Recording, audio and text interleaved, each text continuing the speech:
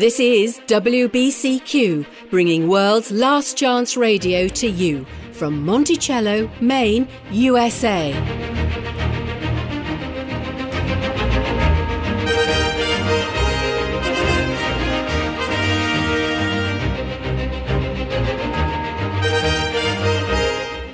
The heart longing of every Christian for the last 2,000 years has been to see the Saviour return and set up an everlasting kingdom on earth.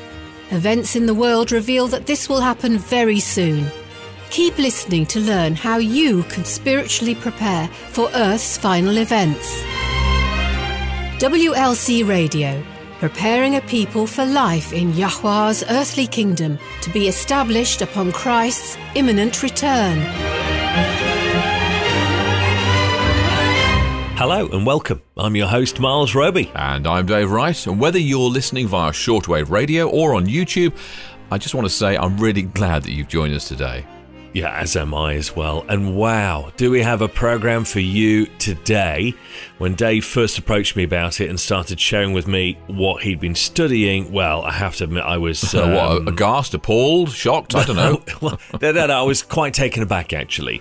And I think most Christians are aware that in the first few centuries after Christ, paganism entered the Christian church. But honestly, I had no clue the degree to which pagan philosophy corrupted pure apostolic Christianity.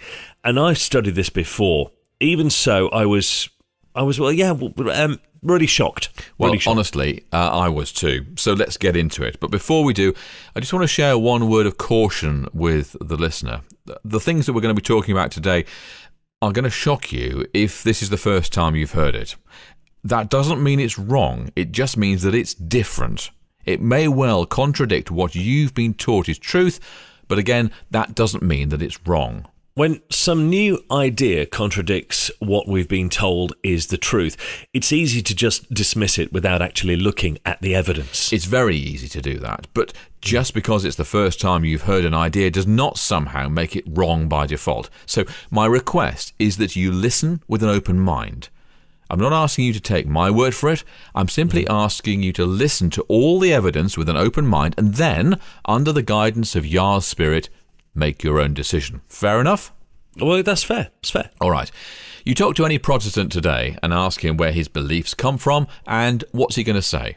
Well, the Bible, of course. Sola Scriptura, or Scripture alone, was the rallying cry of the Protestant Reformation. Right. And the Roman Catholic Church has always been very open about the weight that it puts on tradition and the writings of the Church Fathers. Protestants, on the other hand, have always said that tradition may be wrong. Go to the Bible and the Bible alone for truth. Mm-hmm. Like Paul wrote to Timothy, all Scripture is given by inspiration of Yah and is profitable for doctrine, for reproof, for correction, for instruction in righteousness, that the man of Yah may be complete, thoroughly equipped for every good work. So we don't need tradition to tell us the truth. Scripture is a sufficient guide. The problem comes in how Scripture is interpreted. You see, that's where the splits always come. An article on Christian statistics published in 2017 estimated there are approximately 41,000 Christian denominations. 41,000. That's a lot. And they're typically divided over some point of doctrine based on differing interpretations of Scripture. Well, what very few Christians today realize is that modern Christianity itself is very different from the original apostolic Christianity of the first century, and it has to do with how Scripture is interpreted. Modern Christian theology has been heavily, and I do mean heavily, influenced by paganism, especially the writings of the Greek philosopher Plato. What beliefs in particular would you say come from Plato? Well, specifically, that of a triune Godhead. And remember, folks, study the evidence before you dismiss it, and the idea of the saved going to heaven. Well, that too. I mean, I knew the Trinity came from ancient paganism, but this idea of going to heaven comes from paganism too? Yeah, and it was the so-called Church Fathers of Christianity that took the Scriptures and interpreted them in a way that was consistent with Greek philosophy, an interpretation the apostles never intended. Most laymen don't know this, but it is common knowledge to biblical scholars. And I've printed out actually a few quotes that I'd like you to read today. No one has to take my word for it. Just listen to these quotes and then, if you would, do your own research. So there we are. That's the list. Oh, wow, you've compiled a book. Well, like I said, scholars know this even if laymen don't. Now, the first quote that you have there is from William Inge. He was Dean of St. Paul's Cathedral. He was nominated 3 different times for the Nobel Prize in Literature.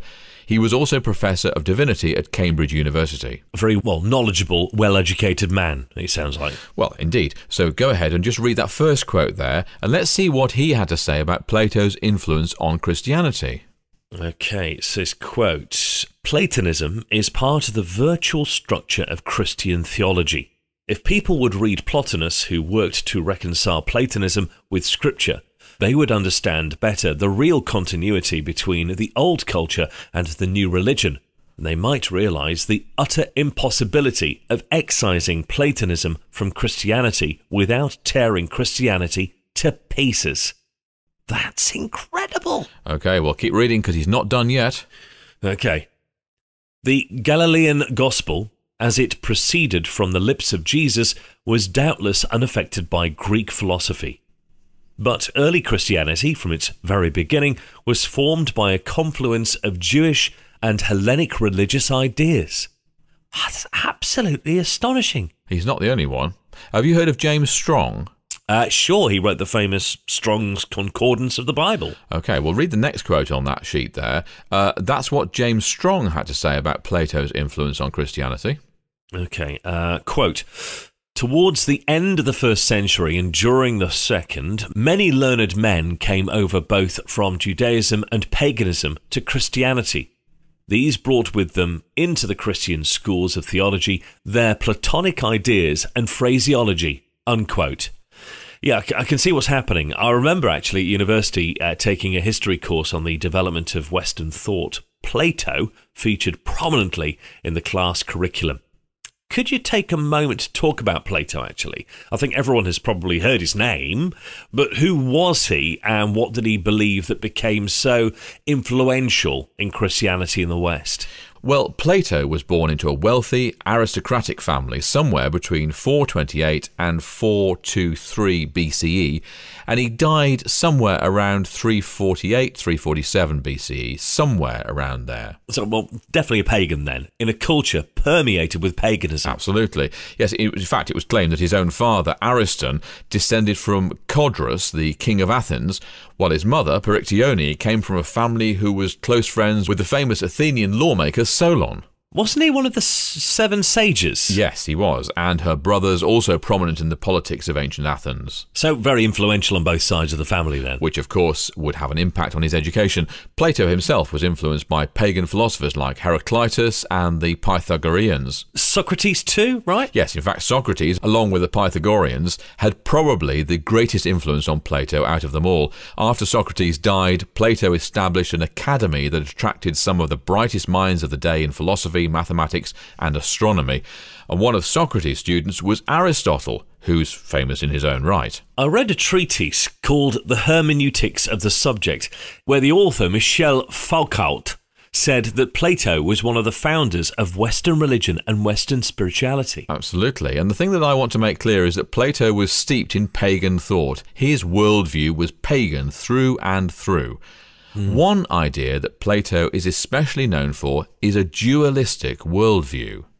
Oh, and what do you mean by that? Well, basically, it's this idea that the world in which we're living is an imperfect copy of a higher world where everything, whether an actual form or a mere idea, exists in an ideal state. Well, I don't know about you, but I think my current state is quite ideal. So, if I ask your wife, would she agree with you? But of course. Well, you see, but Plato would beg to differ. He'd say you're but a pale imitation of the ideal you which exists in the higher world. This ultimate ideal form, Plato claimed, was an impersonal force that he called the good. And if you want to read up on that, it's called the theory of forms. I'll pass. Anyway, what I'd like to know is how Plato's beliefs influenced the early church fathers. You did say that modern Christianity is still moulded by Plato, and I'd like to hear some more specific examples of how his beliefs differed from Scripture. All right. Well, Heraclitus of Ephesus, one of the philosophers that influenced Plato, is credited with being the first person to apply the word logos, which means word, to divine wisdom or reason. Heraclitus taught that this logos was a power that served to coordinate the universe. Plato built on this idea, claiming that the logos was part of a divine triad, which was made up of the good, the logos or word, and what he referred to as the world spirit. Sounds like anything you know? Yeah, that sounds like what Christianity teaches about triune Godhead. God the Father, God the Son, or the Word of God, and God the Holy Spirit. Right, and this is one of the areas from which this concept of a three-in-one Godhead came. Now, understand, Plato didn't think the Logos was a literal person. Instead, he viewed it as a guiding principle. The later Stoic philosophers believed the Logos was the account which governs everything. Aristotle, Plato's student, if you recall, didn't buy into everything about Plato's theory of forms, but he did believe in a triad too. If you can go ahead there and just read that next quote that I printed out, and this is Aristotle writing here. All right, okay. As for the Pythagoreans, say the world and all that is in it is determined by the number 3, since beginning and middle and end give the number of an all, and the number they give is the triad. And so, having taken these 3 from nature as, so to speak, laws of it, we make further use of the number 3 in the worship of the gods. Eventually, over the course of several centuries, this divine triad morphed into the idea of a triune God. This is the main area in which Christianity was influenced by Plato. You have to understand that the early church fathers were well-educated men. Many of them had, as well-educated men did in those times, been trained in Greek philosophy. This naturally influenced their interpretation of Scripture. Oh, so what you're saying is they formed their world view from the Greek perspective rather than the actual Jewish perspective. Precisely. Even though Scripture was written from the Jewish point of view. So when these so-called church fathers came along, they interpreted Scripture not from the Jewish perspective of the writers, but from the point of view of their Greek education. For example, they said that Plato's good was, of course, Yahuwah. The Logos, they claimed, was Yahushua, and the world spirit was a suddenly disembodied third person of a mystical Godhead. So Plato's divine triad morphed into Christianity's Trinity through classically educated church fathers. This had to have a huge impact on every area of Christian belief. Oh, believe me, it did. Do you know Edward Gibbon? Yes, wasn't he the bloke that wrote The Decline and Fall of the Roman Empire? Yes, and he wrote another one entitled History of Christianity. Now, in there, he discusses the Greek philosophies that influenced early Christianity. In fact, look at that next quote there. This is Gibbon writing there. Okay, it says, quote, "If paganism was conquered by Christianity, it is equally true that Christianity was corrupted by paganism. The pure deism of the first Christians was changed by the Church of Rome into the incomprehensible dogma of the Trinity. Many of the pagan tenets, invented by the Egyptians and idealized by Plato, were retained as being worthy of belief." By pure deism, Gibbon was referring to the basic religion of the apostles that believed in one God. They, like the Jews before them, were pure monotheists. Turn to Deuteronomy chapter 6, verse 4, would you please? Now, this bit is called the Shema. It's the foundation upon which the entire Jewish religion was based. And this same belief was foundational to apostolic Christianity too. You got it there. Right, go ahead. "Hear, O Israel, Yahuwah our God is one Lord." Now, in the translation there that you read from, the verb is a supplied word. So, just read it again. This time, leave out that verb. Okay. "Hear, O Israel, Yahuwah our God, one Lord." The apostolic Christians there, like the Jews, were monotheists. They worshipped Yahuwah as the one and only true and living God. They certainly did not worship him as a three-in-one with the Son and the Holy Spirit. The doctrine of the Trinity simply does not appear in Scripture. Even Trinitarian scholars admit this. Now, the next quote on that sheet in front of you there, Miles, is from a Baptist theologian by the name of William N. Clark. Just go ahead and read for us what he says. All right, speaking of Scripture, he says, quote, "The word Trinity is never used, and there is no indication that the idea of Trinity had taken form. It has long been a common practice to read the New Testament as if the ideas of a later age upon this subject were in it, but they are not. In the days of the apostles, the doctrine of the Trinity was yet to be created. After the lapse of 3 or 4 centuries, there was wrought a doctrine of the Trinity. This historic doctrine differed widely from the simplicity of the early faith."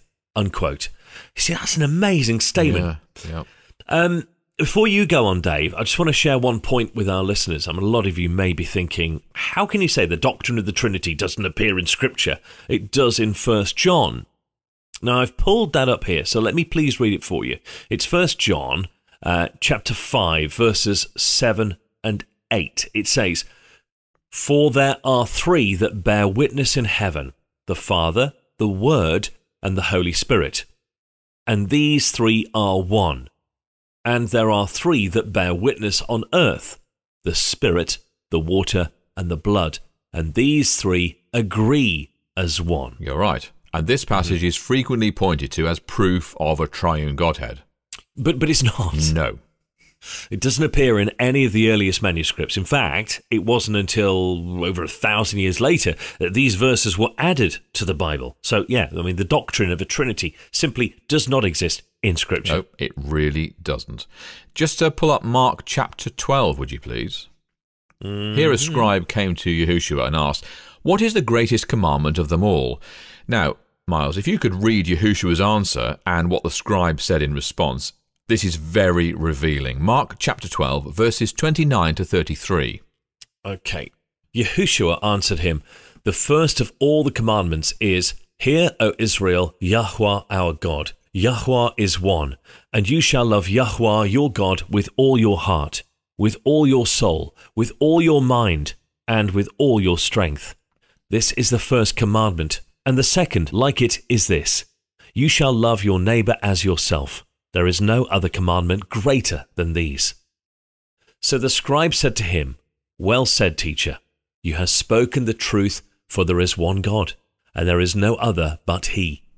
And to love Him with all the heart, with all the understanding, with all the soul, and with all the strength, and to love one's neighbor as oneself is more than all the whole burnt offerings and sacrifices." So here, Yahushua is asked, what's the greatest commandment? And the Saviour quotes the Shema, Deuteronomy chapter 6, verse 4. So they knew this passage, and they were not believers in a Platonic Trinity. Read the next verse now, and let's see what Yahushua says to the scribe. Now when Yahushua saw that he answered wisely, he said to him, "You are not far from the kingdom of Yah." Yahushua here is asserting what the Jews had always believed. There was only one God, and that God was Yahuwah. Okay, we're going to take a quick break. Let's just talk about this some more when we come back. Just stay tuned.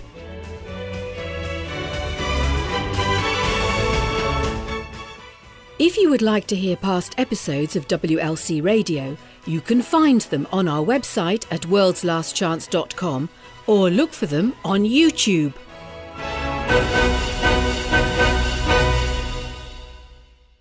Who would have thought that Plato, of all people, would have such long-lasting impact on the Christian perception of Yahuwah? Well, it's not only Yahuwah, but Yahushua too. Yes, Plato's view on the divine triad and the Logos laid the foundation from which the Church Fathers extrapolated to form a triune Godhead.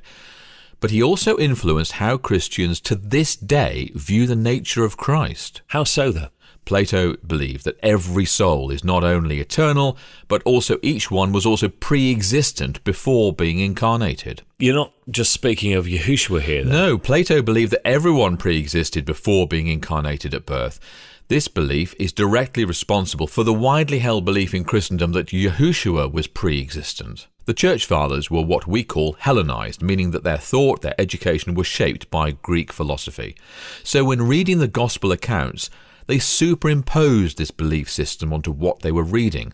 And that's where we get this idea that Yahushua became incarnate in Mary's womb after having had a pre-existent life in heaven. But the Hebrews didn't believe in the pre-existence of the soul. No, of course not. Instead, they believed in, and you can find this throughout Scripture, the pre-existence of a divine plan through Yahuwah's foreknowledge. Big difference then. It is. Scripture does not teach that Yahushua pre-existed before being conceived in Mary's womb. If you think it does, that is because the interpretation of Scripture you were taught was the interpretation developed by these early church fathers whose thinking was shaped by Plato. All Scripture teaches is that we were foreknown by Yahuwah as part of his plan. That's it. Mars, could you just turn to Psalm 139, please? This is just one of many instances where the Bible refers to Yah's foreknowledge. So it's, Psalm 139? Yes, verses 15 and 16, please. Okay, right. It says, "My frame was not hidden from you when I was made in secret and skillfully wrought in the lowest parts of the earth. Your eyes saw my substance being yet unformed, and in your book they were all written, the days fashioned for me, when as yet there were none of them." Another way the Bible refers to this foreknowledge is by saying something was in the mind of Yah from the foundation of the world. It's in this sense that the New Testament refers to Yahushua. Under the influence of Platonic ideas, the Church Fathers claimed that Yahushua literally existed in heaven before his being born, but the Israelite view was that he existed only in Yahuwah's plan from the foundation of the world. Turn now to 1 Peter chapter 1 and read verse 20 for us, please, Mars. Okay. In this context, it's talking about Christ as a lamb without blemish and without spot. He indeed was foreordained before the foundation of the world, but was manifest in these last times. Now turn to the second chapter of Acts and read verses 22 to 23. This is Peter's sermon on the day of Pentecost. And what does it say? "Men of Israel, hear these words. Yahushua of Nazareth, a man attested by Yahuwah to you by miracles, wonders, and signs which Yah did through him in your midst, as you yourselves also know, him being delivered by the determined purpose and foreknowledge of Yahuwah, you have taken by lawless hands, have crucified and put to death." Peter could have said that Yahushua had existed in heaven prior to being incarnated into human flesh. He certainly had the vocabulary to do so. But this idea of a pre-existence followed by an incarnation comes from Plato. Peter's theology was influenced by the Old Testament prophets, not Plato. Turn now to Jeremiah chapter 1, and let's read verses 4 and 5. Okay, it says, "Then the word of Yahuwah came to me, saying, Before I formed you in the womb, I knew you. Before you were born, I sanctified you. I ordained you a prophet to the nations." This is Hebrew theology, not pagan theology. And the words said to Jeremiah have a secondary application to Yahushua. Let's take a look now at the church fathers. It's wild to think that pagan philosophy could have such an impact on the early church. Yeah, but it did. Just turn over, in fact, to the next page on that sheet. This first quote is by the renowned church historian Philip Schaff. Just go ahead and read what he has to say about the Platonic perversion of Christianity. Okay, it says, "Many of the early Christians found peculiar attractions in the doctrines of Plato and employed them as weapons for the defense and extension of Christianity, or cast the truths of Christianity in a Platonic mold. The doctrines of the Logos and the Trinity received their shape from Greek fathers who, if not trained in the schools, were much influenced directly or indirectly by the Platonic philosophy, particularly in its Jewish Alexandrian form. That errors and corruptions crept into the church from this source cannot be denied. Among the most illustrious of the fathers, who were more or less Platonic, may be named Justin Martyr, Athenagorius, Theophilus, Irenaeus, Hippolytus, Clement of Alexandria, Origen, Minucius Felix, Eusebius, Methodius, Basil the Great, Gregory of Nyssa, and St. Augustine. That's quite a list, isn't it? In the entry for Athenagoras of Athens, the Encyclopaedia Britannica states his theology is strongly tinged with Platonism, whilst the Encyclopaedia Americana says, quote, Athenagoras frequently combined the beliefs of the Greek poets and philosophers, particularly Plato, with the doctrines of Christianity. Now let's take a look at what some of the church fathers themselves had to say. The next quote down there, could you read that for us? Okay, this is from Augustine of Hippo. He says, "The utterance of Plato, the most pure and bright in all philosophy, scattering the clouds of error." Wow. If you didn't know better, you'd think he was speaking of scripture there. In his book, The Passion of the Western Mind, Richard Tarnas wrote, quote, "It was Augustine's formulation of Christian Platonism that was to permeate virtually all of medieval Christian thought in the West. So enthusiastic was the Christian integration of the Greek spirit that Socrates and Plato were frequently regarded as divinely inspired pre-Christian saints." Seriously, wow. Oh, yes. And in fact, Clement of Alexandria, have you heard of him? Yeah. Well, in the Journal of Religion, Albert Outler writes that Plato, quote, "occupies a crucial place in what is called the Hellenization of Christianity. It is generally recognized that Clement went as far as any Orthodox Christian ever did in appropriation and use of Hellenistic, philosophical, and ethical concepts for the expression of his Christian faith. Plato was his favorite philosopher." I read recently that Clement believed that Greek philosophy was a sort of tutor to prepare the Greeks to accept Yahushua. Yes. The problem with that, though, rather than laying pagan philosophy aside when the truth was revealed, they instead integrated pagan philosophy into Christian theology. And that's why it's in Christianity to this day. Exactly. Now, what's the next name on your list there? It says Gregory of Nyssa. Gregory of Nyssa was a 4th century bishop who was influential in developing the doctrine of a triune Godhead at the Council of Constantinople in 381 CE. The Great Catechism states that he, quote, "described Christ's saving work in the language of Platonic forms." That's interesting, because this quote is from The Philosophy of the Church Fathers by Harry Wolfson. Oh yes, now he's talking about the compromise that was needed when Gregory tried to harmonize Greek philosophy with Israelite monotheism. In fact, go ahead and read it for us. It's a solution by harmonization, an attempt to combine, as Gregory of Nyssa characterizes it, the monotheism of the Jews and the polytheism of the Greeks. The method of harmonization used by them was to thin down the Jewish monotheism as a concession to Greek philosophy. Talk about a corruption of apostolic Christianity. And don't kid yourself, it was corruption, plain and simple. By interpreting scripture from the perspective of a pagan philosopher, the original meaning and intent of the Bible is lost. This became so pervasive that many of the church fathers taught that a believer could actually grow in the knowledge of Yah through a study of Greek philosophy. Incredible, isn't it? Really is. That's the exact opposite of what Paul said. Give me just a quick second here just to look this up. I think it's in... Yes, it is. It's 1 Corinthians chapter 1, verses 20 to 23. So this is what it says. "Where is the wise? Where is the scribe? Where is the disputer of this age? Has not Yah made foolish the wisdom of this world? For since in the wisdom of Yah, the world through wisdom did not know Yahuwah, it pleased Yah through the foolishness of the message preached to save those who believe. For Jews request a sign, and Greeks seek after wisdom, but we preach Christ crucified, to the Jews a stumbling block, and to the Greeks foolishness." So, hardly a way to learn of Yah. Paul actually warned against pagan philosophy. In fact, can you just read from Colossians chapter 2, verse 8 for us? Yeah, absolutely.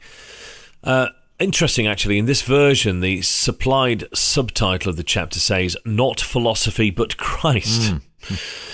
Okay, Colossians chapter 2, verse 8. It says, "Beware lest anyone cheat you through philosophy and empty deceit, according to the tradition of men, according to the basic principles of the world, and not according to Christ." Paul was the most well-educated of the apostles. He knew that pagan philosophy would only corrupt the nascent faith, and he warned against it. Unfortunately, as the church fathers merged Christian theology with pagan philosophy, they developed the belief of a triune Godhead which is diametrically opposed to the pure monotheism of Scripture.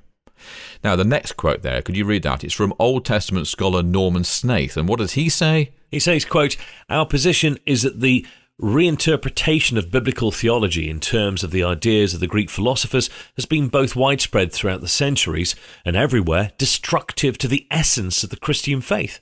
Christianity itself has tended to suffer from a translation out of the prophets and into Plato. We're not to be bound to unbelievers. Do you remember Paul's admonition in 2 Corinthians? No. All right, then. Well, let's read it. 2 Corinthians chapter 6, verses 14 to 15. Okay. It says, do not be unequally yoked together with unbelievers. For what fellowship has righteousness with lawlessness? And what communion has light with darkness? And what accord has Christ with Belial? We are to go to Scripture, not pagan philosophy, for our theology. Jude could even see it starting to creep in his day. Read Jude chapter 1, verses 3 to 4. Beloved, while I was very diligent to write to you concerning our common salvation, I found it necessary to write to you, exhorting you to contend earnestly for the faith which was once for all delivered to the saints. For certain men have crept in unnoticed, who long ago were marked out for this condemnation, ungodly men, who turn the grace of our God into lewdness and deny the only Lord God and our Lord Yahushua Christ. The apostles were monotheists, not Trinitarians. Now turn to 1 Corinthians chapter 8 and read verse 6 for us.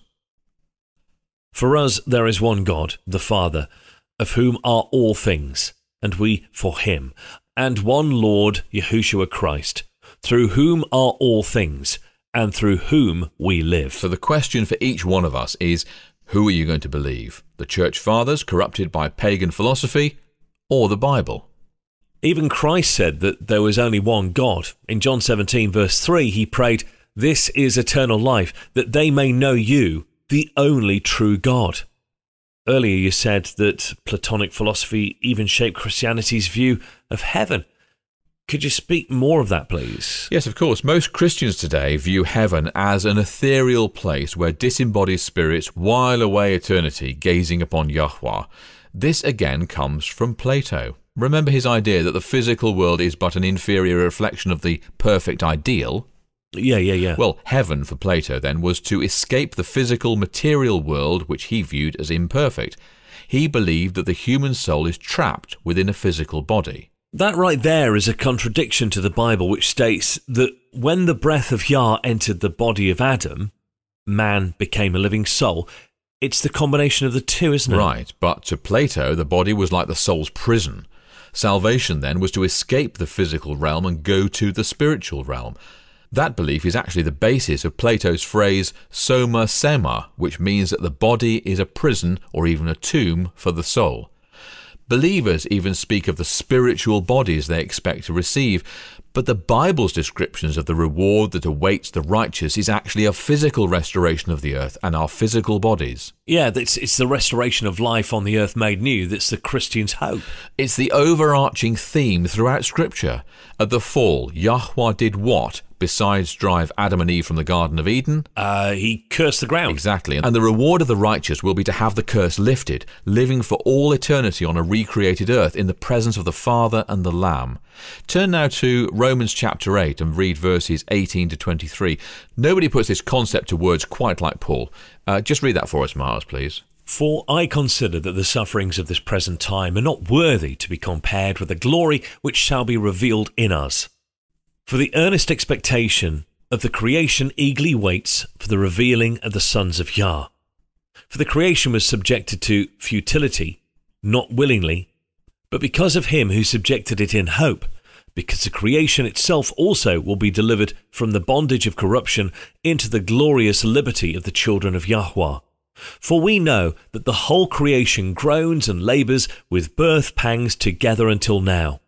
Not only that, but we also, who have the first fruits of the Spirit, even we ourselves groan within ourselves, eagerly waiting for the adoption, the redemption of our body. Does that sound like some mystical reward in some ethereal realm with spiritual bodies? Not even a little. At creation, Yahuwah pronounced the earth and everything in it good.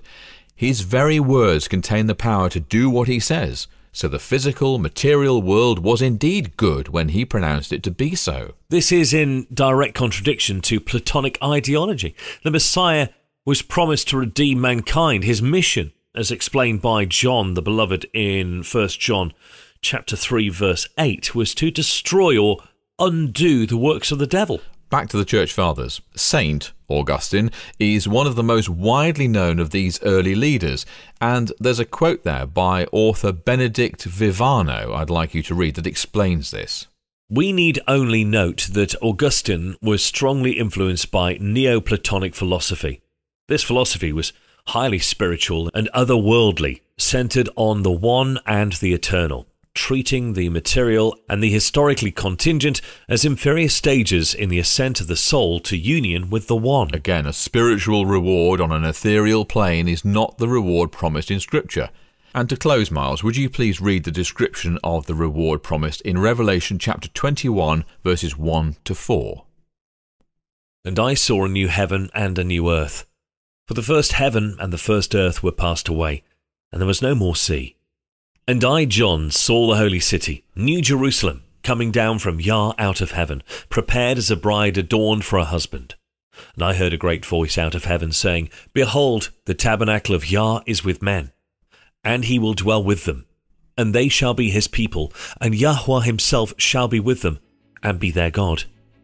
And Yahuwah shall wipe away all tears from their eyes, and there shall be no more death, neither sorrow nor crying, neither shall there be any more pain, for the former things are passed away.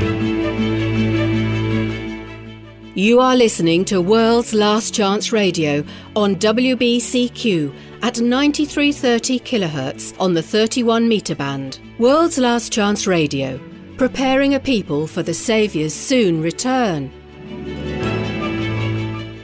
Prior to the early 20th century, whenever people referred to the Sabbath, they generally were not referring to Saturday. Instead, when they spoke of the Sabbath, most Christians were talking about Sunday. Today, things are different. Most Christians today insist that the day itself does not matter, since, they say, they worship every day and merely celebrate the resurrection on Sunday. The truth is, the precise day does matter, and Satan knows this. Special blessings are reserved for those who lay aside their normal round of activities and spend time with their Maker. To learn more, visit worldslastchance.com and click on the WLC radio icon. Look for the episode, The War for Worship. You can also look for it on YouTube. So, where's today's daily mailbag coming from, Miles? I'll give you a hint. This country has the longest place name in the world. Ah, okay. Well, I'm probably going to say Germany, because they tend to glom or join together words which make really long place names. Yes. Good guess, but no prize for you. The word contains 85 letters. Wow, seriously? And what is it? You really expect me to be able to pronounce this one? Yeah, come on. I mean, I struggle at most times, to be honest. Listen, all I can tell you is it starts with Tau and ends with Huh. It's a hill in Hawke's Bay, New Zealand. And the name translates to something like the summit where Tamatea, the man with the big knees, the climber of mountains, the land swallower who travelled about, played his nose flute to his loved one. Interesting. Yeah, well, at least it's a place name and not a person's name.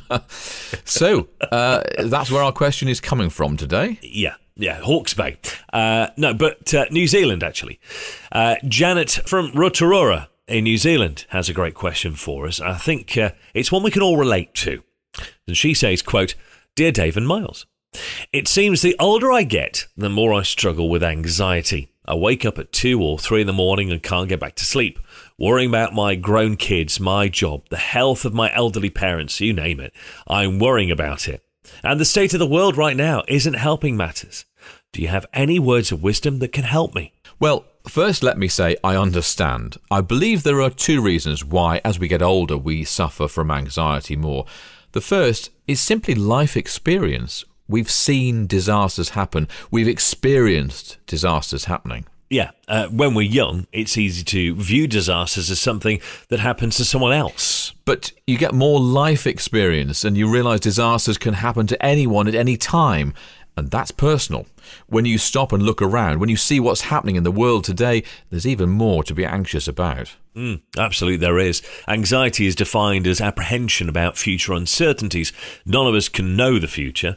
So what do we do for anxiety then? Well, we may not know the future, but we know who holds the future, and that's our loving Heavenly Father.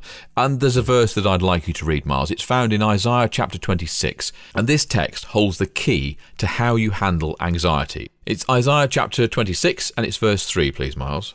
Sure, it says, quote, "Thou wilt keep him in perfect peace, whose mind is stayed on thee, because he trusteth in thee." When we make it a habit to trust our Heavenly Father, the fears and anxieties that plague us as we get older will fade when we remember who is in control. Okay, Miles, turn now to Jeremiah chapter 29. Actually, just one second. Before you go on, I just want to read the next verse if I can. It's really beautiful too.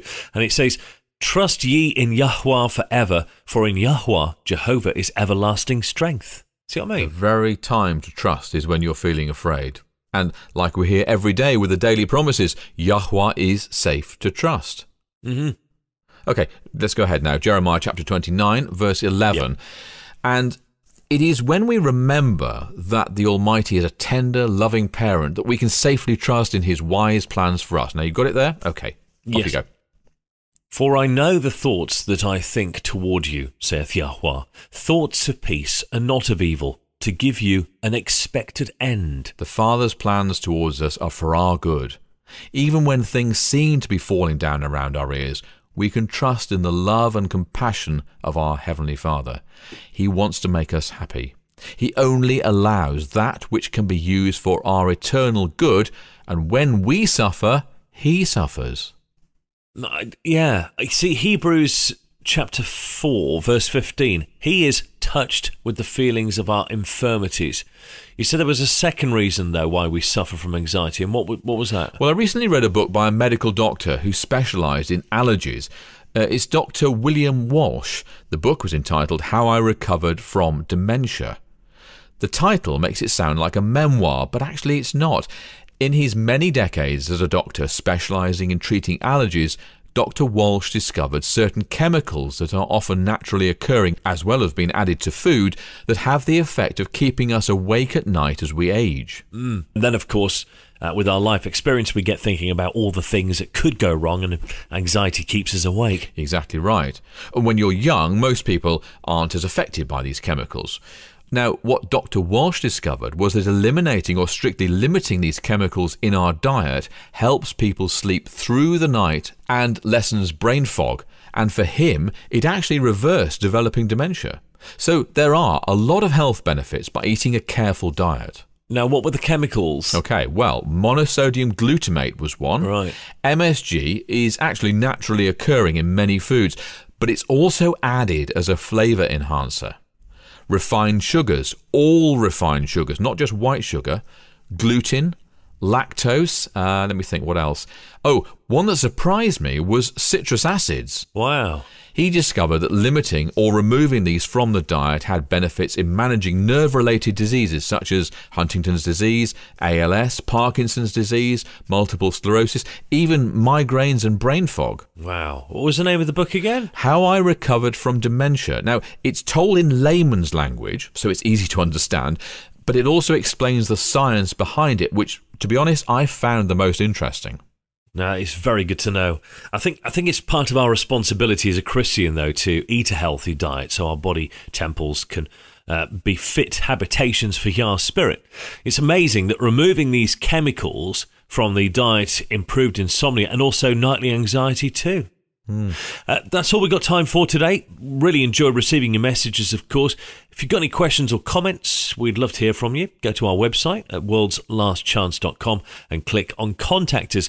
Now, we might not be able to address everything on air, but at least we'll try and get it addressed in our Q&As on our website.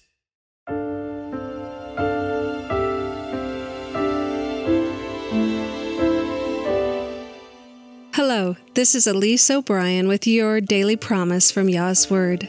Joshua Rogers is a writer and Christian columnist. While a poor young law student, he was given a $50 ticket for driving with an expired license. The police officer told him that if he obtained a new license within 2 days, he wouldn't have to pay the ticket. $50 was way more than Joshua could afford, so he went to the Department of Motor Vehicles to renew his driver's license.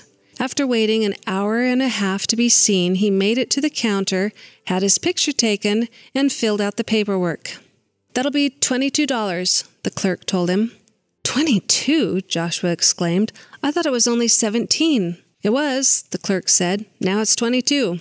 The problem was, Joshua didn't have $22. He was $5 short. The clerk agreed to hold his application while he ran out to his car to look for some loose change. Digging under the seats and in the glove compartment, Joshua was able to come up with $1.24. Still $3.76 short. Joshua felt desperate. If he didn't have $3.76, he certainly didn't have $50 to pay for the ticket if he couldn't get his license renewed. In desperation, he prayed to Yahuwah. "Father," he said, "could you please give me $4? Could you just make it appear somewhere?" Getting out of his car, he looked around on the ground, hoping to find some change. Nothing. He would have to go back in and tell the clerk that he wasn't going to be able to pay for his license.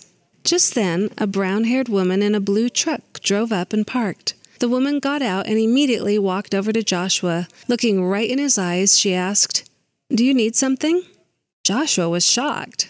Stammering a little, he said, yeah, I do. If you don't mind, I actually need $4. He tried to explain the situation, but before he had even finished, the woman had taken the money out of her wallet and was pressing it into his hand. In thinking back to that day, Joshua says, quote, "To this day I marvel that the lady so boldly approached me in the parking lot. Though she didn't directly hear my prayer, Yah must have somehow shared the request with her, and thankfully she was listening closely enough to hear his concern for my relatively minor need. If she were like a lot of us, she might have ignored that prompting from Yah. It wouldn't have been big enough. We want to change the world, to prove how big our God is, how big His plans are. But even a small task is big if it's His will. I prayed for $4, and Yahuwah used a seemingly random lady to provide. But through her obedience, He provided more than pocket change. He showed me how much He loves me, that He cares about the details of my life, and that He sends people along to meet even my most basic needs." Unquote.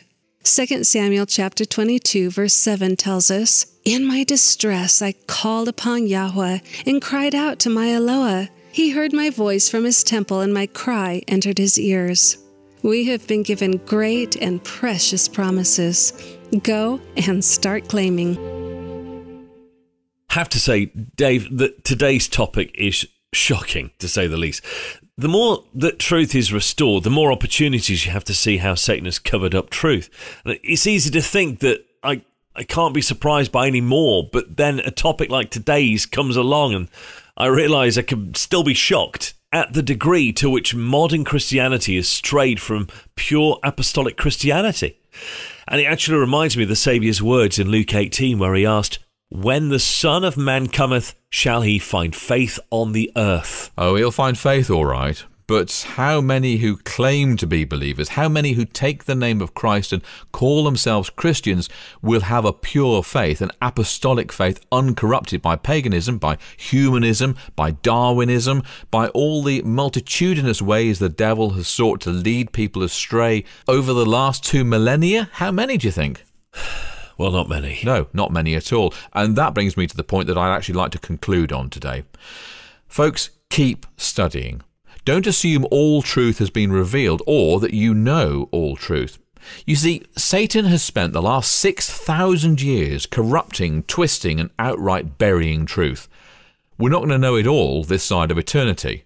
To assume we know all truth necessary in order to be saved is actually to close our minds to new truth that heaven is pouring out. I think that's why in Revelation 18 believers are called out of Babylon. Let me just quickly read it for you. This is Revelation 18 verses 4 and 5, and I'm reading from the Geneva Bible here, the Bible of the Protestant Reformers, and it says, quote, "And I heard another voice from heaven say, Go out of her, my people, that ye be not partakers of her sins, and that ye receiveth not of her plagues. For her sins are come up into heaven, and Yah hath remembered her iniquities."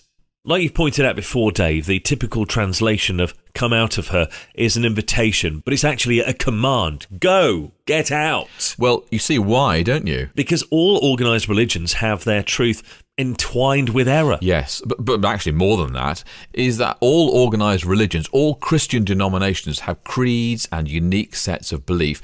It's what sets them apart as different from other denominations and other religions. In order to be a member of that particular religion or denomination, you have to adhere to that set of beliefs.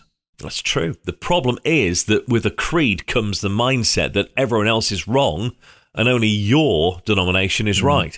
Now, this has the effect of closing the mind to new truths. Now, your organisation may indeed have a lot of truth, but what if Yah wants to bring you more?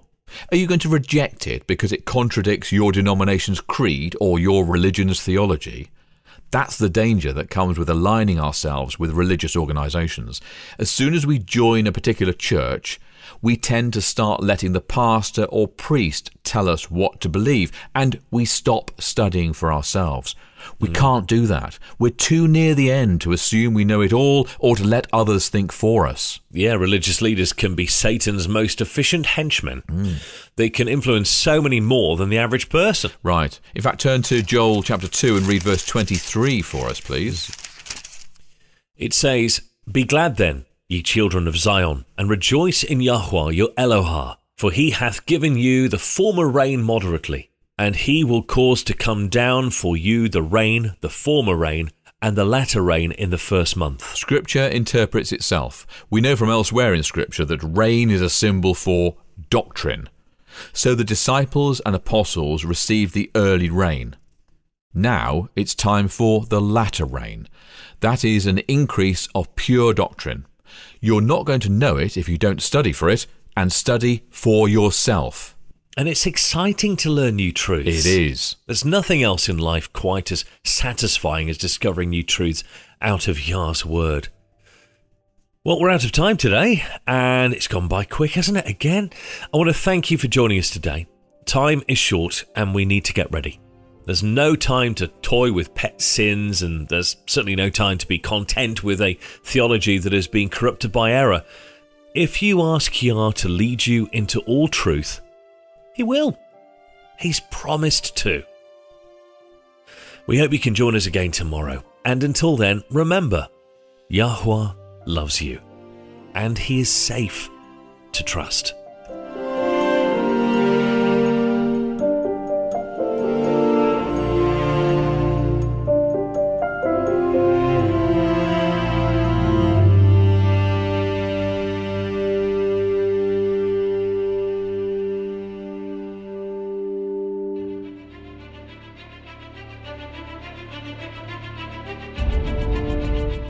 Thank you for listening to this episode on WLC Radio. We're living in very solemn times. The world is hovering on the brink of disaster. Catastrophic events will soon take place that will bring this age to a close and usher in the next.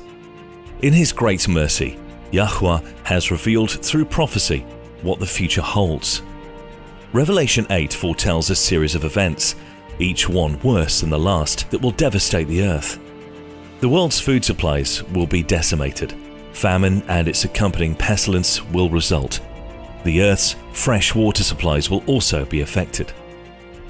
Revelation 9 reveals that demons will impersonate extraterrestrials.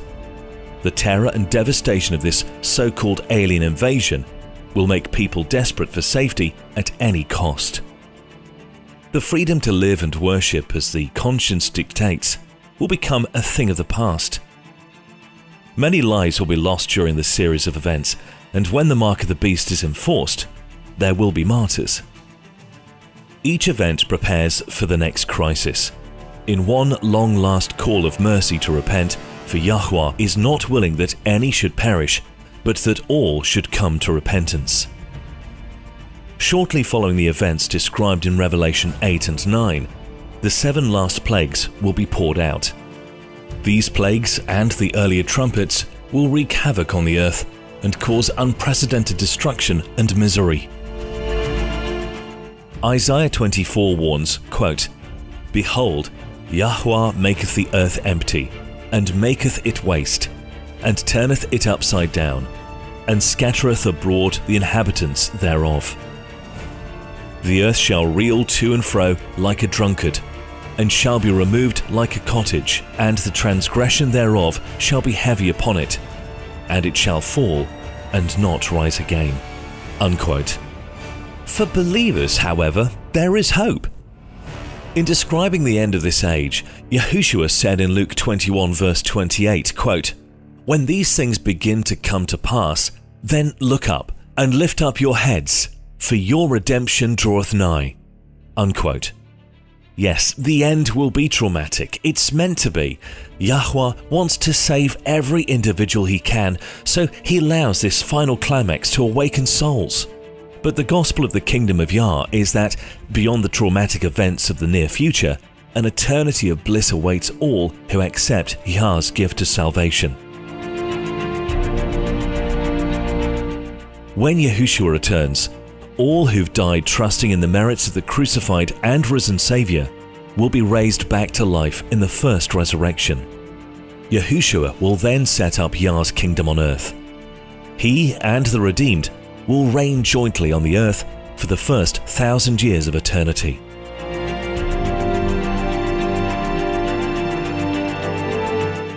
John saw a new heaven and a new earth, for the first heaven and the first earth were passed away. If you wish to join with the redeemed of all ages, living a life that measures with the life of Yahuwah, make the choice. Accept salvation today. You don't have to get yourself ready. The truth is, you can't. Neither can I. No one can. Come to Him just as you are. Don't wait until you've quit sinning. You're not going to get better through your own efforts. Accept Yahuwah's invitation to become a member of His eternal earthly kingdom. When you accept this precious invitation, Yahuwah will gift you with a brand new heart. In Ezekiel 36, verse 26, He declares, "I will give you a new heart and put a new spirit within you. I will take the heart of stone out of your flesh and give you a heart of flesh." Accepting this priceless gift is the only way for joining His kingdom. Come to Yahuwah just as you are. He's waiting with arms wide open, eager to receive all who come to Him.